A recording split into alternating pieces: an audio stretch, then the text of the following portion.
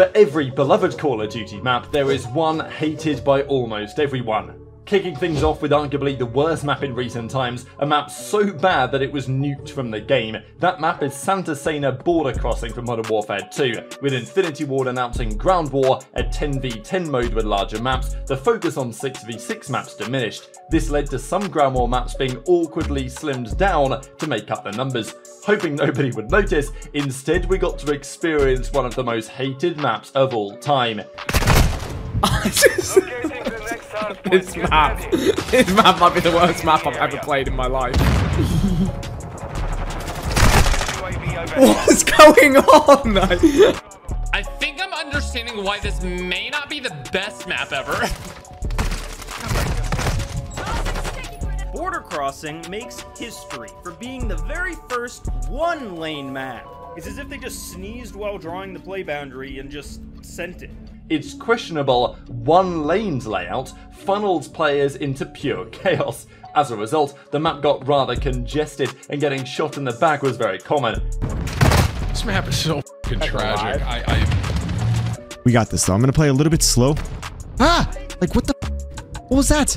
Not many maps play worse than this, and it's becoming a meme at this point. That's how bad it is. If that wasn't frustrating enough, every single vehicle was prone to explosion, leading to even more complaints.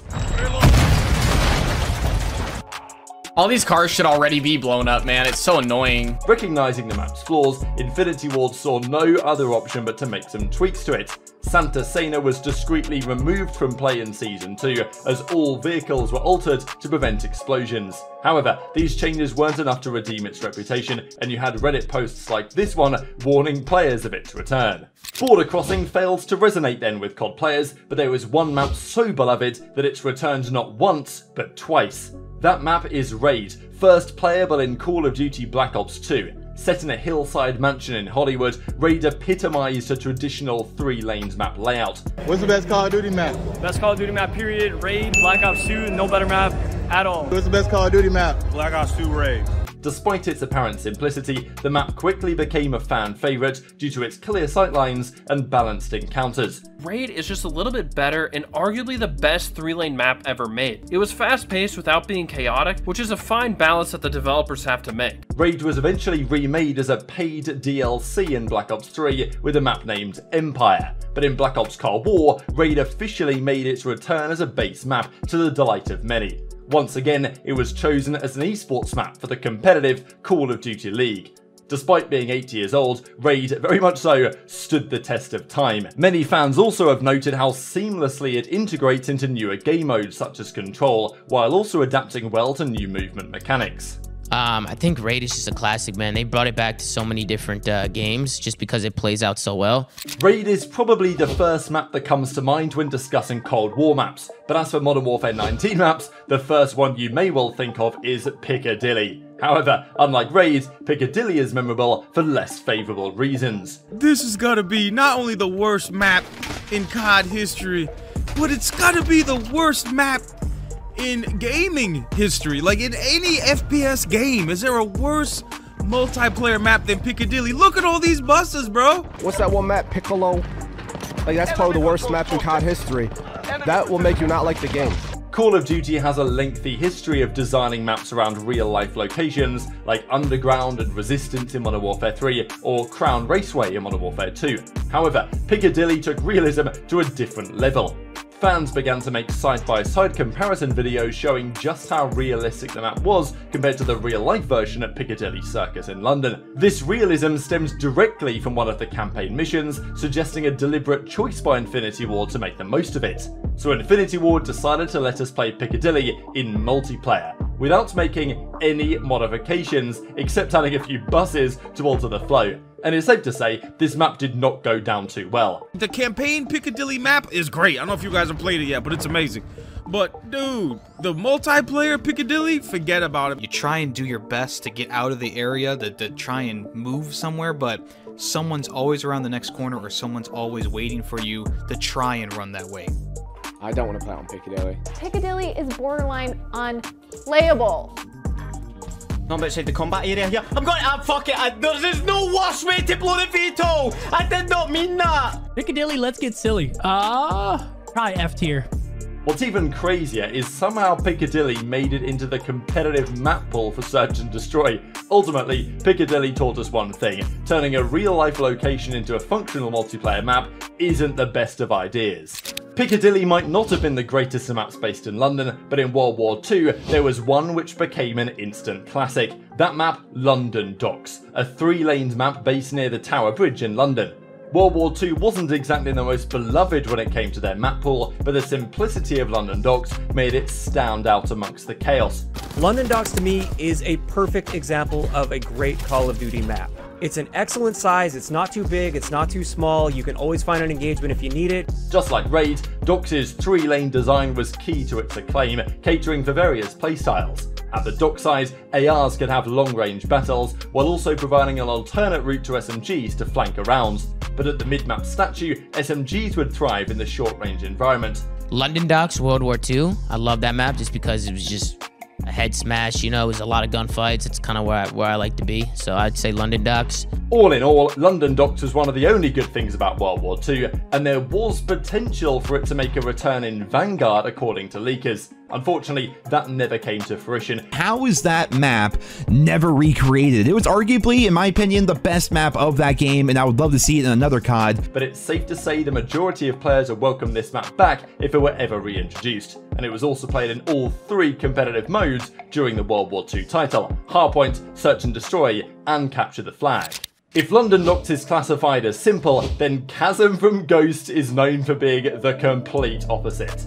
After 3 successful games in the Modern Warfare series, Infinity Ward decided it was time to freshen things up and released Ghosts in late 2013. Amidst these changes, the map pool particularly stood out, and not always for the right reasons.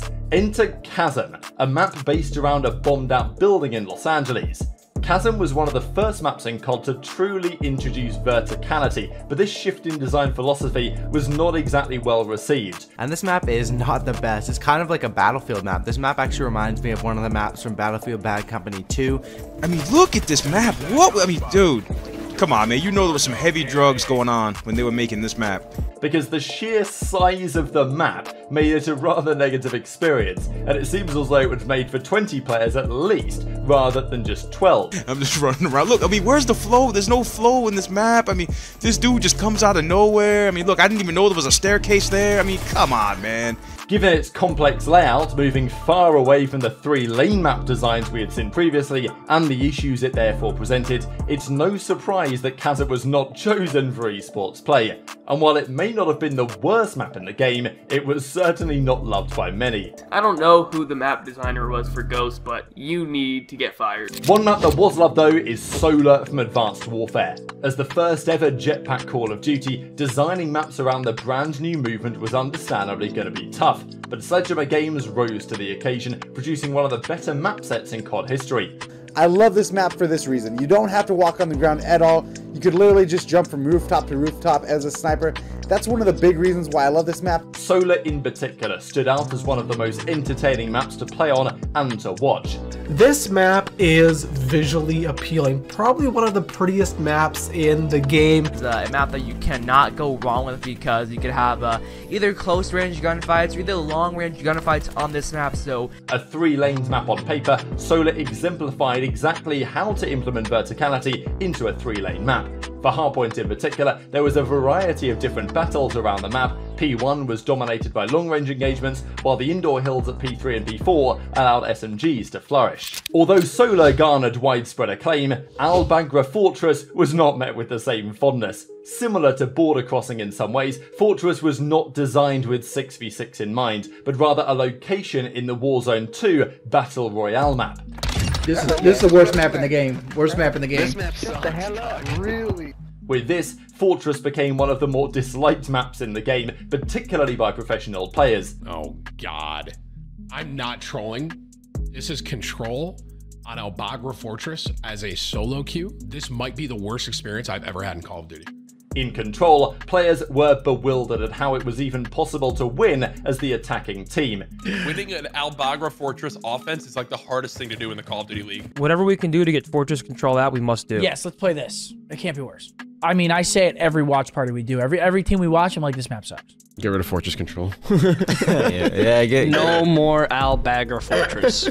It even got to a point where the Los Angeles Guerrillas refused to try in order to preserve their lives. This gave them the tiebreaker advantage, forcing their opponent Surge to play the final round on offense instead. Fortress had its fair share of haters, but one map which won't have many is Standoff. Just like Raid, Standoff was a staple in Black Ops 2, allowing for a wide variety of playstyles. Honestly, it's the perfect map. I can't think of a single thing wrong with Standoff, other than seeing the kebabs on it makes me hungry sometimes. Whether it was the long-range battles mid-map or the flanks down the back alley, Standoff allowed everyone to eat. Standoff is obviously S tier. It's one of the Call of Duty goated maps. Anything works here on Standoff, which is great for a map. If you have a map where you can use any weapon, and it's great for all playstyles, and that's a great thing. In esports in particular, Standoff has been the stage for numerous iconic moments from over the years, like the Optic Van. It returned in Black Ops 3 as a map called Outlaw, as did Raid with Empire, and its eventual return in Cold War was met with jubilation, particularly among the competitive fans. At the Stage 5 Major in 2021, many remember Classic of the Seattle Surge going off to defeat FaZe in one of the biggest upsets in CDL history. Standoff is without doubt an S-tier map, but Gustav Cannon occupies the other end of the spectrum. I ain't playing no stupid Gustav Cannon. I'll eat my hat before I play Gustav Cannon. Did you guys really vote for Gustav, or was this election rigged, man? You know, Call of Duty would be so great. Who shot me? Oh my god, I hate this map. This map was essentially a battle to control the Gustav railway gun. Not only did it have the height advantage, but there was ample cover which made it practically a fortress. Really, all you gotta do is aim down sights on top of the Gustav and bam, it's easy V2 rockets. The first F of the list, we got Gustav. Get it the out of here. If you don't like that map with me, then you probably know what I'm gonna say. It's not a very good map, dude. To make matters worse, the map's vast openness provides little to no cover, putting anyone not on the gun at a constant disadvantage. But it's only fitting to end on the highest note, with a map that has captured the hearts of players more than any other.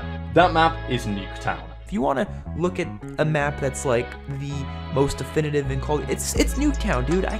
They will never make a map as good as Nuketown, man, as far as close quarters, never. I'm putting Nuketown in its own category because I feel like I have to. Nuketown is Nuketown. Simple, fun, and chaotic. First featuring in Black Ops 1, Nuketown has been remade in every single Treyarch Call of Duty that followed. Despite its basic map design, Nuketown offers an experience that seems never to tire, and frequently has its very own 24/7 playlist. Nuketown's blend of nostalgia, simplicity, and sheer fun secures its place as the most beloved map in Call of Duty history. And there you have it, some of the most loved and hated maps in COD history. Let us know what we missed so we can include them for part 2.